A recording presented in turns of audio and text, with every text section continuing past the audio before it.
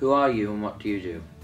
Hi Dan, I'm Gary and I'm the Regional Coordinator for a work experience scheme that helps people with learning disabilities to get work placements.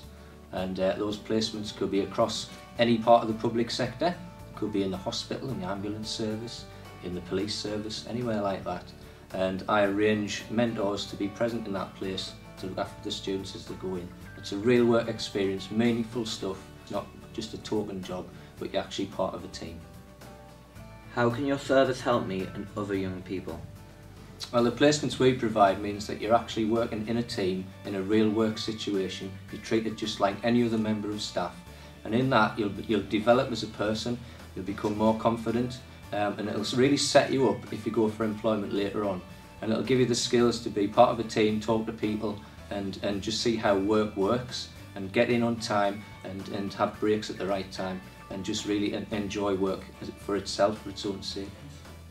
Well, the work experience we provide could be in a hospital, and some of the places we do are like microbiology labs, pharmacies. We do parts of the hospital that are clerical and admin. We've had endoscopy units and all kinds of things that are not normally accessible to people with learning difficulties in the normal run of things.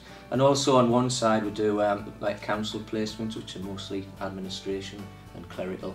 And we've got a couple of real choice ones with the police and ambulance service as well. At what age do I leave your service and where do I go? Well, you would be eligible to come into the service at 16 and then any time up to 25.